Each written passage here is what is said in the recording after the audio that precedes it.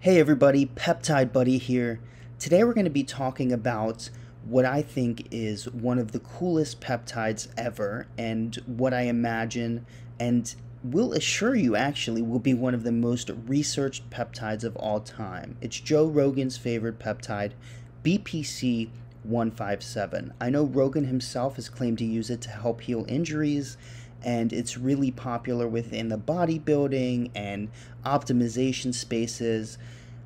I thought this would be a one-time video, but after reading some of the research, I figured this would be one within a series. It's involved in like a million different biochemical and physiologic processes in things large and small alike, from endothelial damage to altered gene expression, and just gene expression itself can be a 10-part series. So this will be a broad overview, as usual, as always, cut to the chase and evidence-based. Let's do it. So this is important. Just, please like and subscribe. I think it's the best way to support the channel, and the only way to support the channel. And I love making these videos, and it's great to kind of get the comments and the support and spur the conversations already. And let's just keep it going. So thank you all in advance. All right, so we can see why Joe Rogan would be interested in this compound, given the name itself. Although it has different names and kind of derived from its chemical formation essentially. The big one is BPC 157, body protection compound. That sounds baller, doesn't it? And it really is. Despite the fact that we need a ton more human research, and we've already had a fair amount as well as research in mice, it's important to note that it's really multifaceted in what it's involved with. Although its hallmark is recovery and regeneration, you'll see that there's really a lot that it does. And it's a gastric pentadecapeptide, so composed of 15 amino acids. And gastric, it's really interesting because it is essentially derived from our gastric juices, the body protection compound. And there are oral, topical, injectable forms, and of note, it's banned by the World Anti-Doping Agency. So obviously, it's got some powerful mechanics going on. All right, so this is the big slide. So I'm really going to kind of make videos on all these different topics because talking about each of these things, like just going down this list, each of these bullet points could be made into a 20-minute video at least. So I'm going to tell you just kind of what I read and what I've derived from research. So physiologic involvement of BPC 157. Structurally, musculoskeletal involvement, osteogenic effects, healing of injuries in muscle, tendons, and ligaments. There's a lot of wound healing properties, from collagen formation to recruitment of fibroblasts and macrophages, and even anti-ulcer properties, which is pretty cool because, as something that's derived from essentially the gut, we know that it's not uncommon for people to have ulcers in their belly. For instance, caused by NSAIDs, things like ibuprofen or Advil.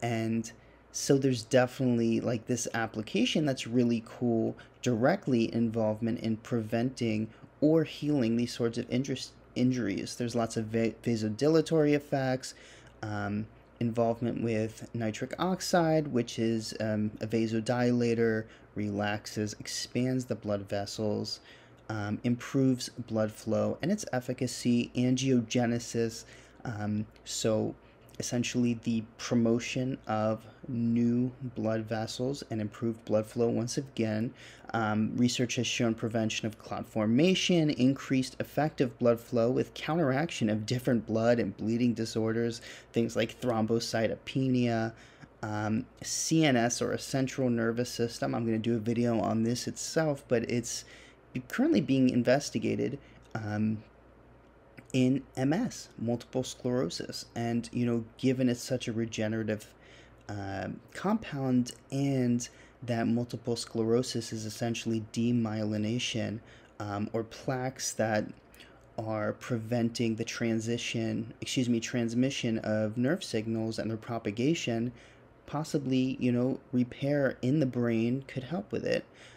A lot of GI research, especially in mice, things being looked at are ulcerative colitis, Crohn's disease, and there's been a lot of interesting fistula healing, the esophagus, duodenum, colonic, rectovaginal, bladder issues. On top of that, there's antioxidant and anti-inflammatory effects and benefits in altering DNA expression. So, possible long term beneficial implications. So, besides, the normal risks of ingested or injected drugs, things like headache, fatigue, dizziness, rolling cancer formation, which is usually the scariest thing when it comes to peptides for me, because a lot of these peptides play a role in, more directly in just kind of the growth hormone pathway, rather than just agonizing a bunch of these processes like this pentadecapeptide does. Usually when we make things grow in the body, it can affect the good things and the bad things. And when I see things like angiogenesis, I'm thinking, okay, maybe we could possibly increase blood flow and growth to things that we don't want growing. However, the rolling cancer formation is yet to be determined in this case, and with all these antioxidant properties and healing properties and positive changes in DNA expression, perhaps maybe it has a negative impact on the growth of cancer. So, this is the broadest of overviews that's just been kind of gathered from some research that I've done. And as I said before, we're going to be making some upcoming videos. So just 3 that I've already kind of started preparing at this point are musculoskeletal, ligamentous, muscle, bone, osteogenic, healing properties, that sort of thing, wound healing, and one on the nervous system, because I think that's super cool as well.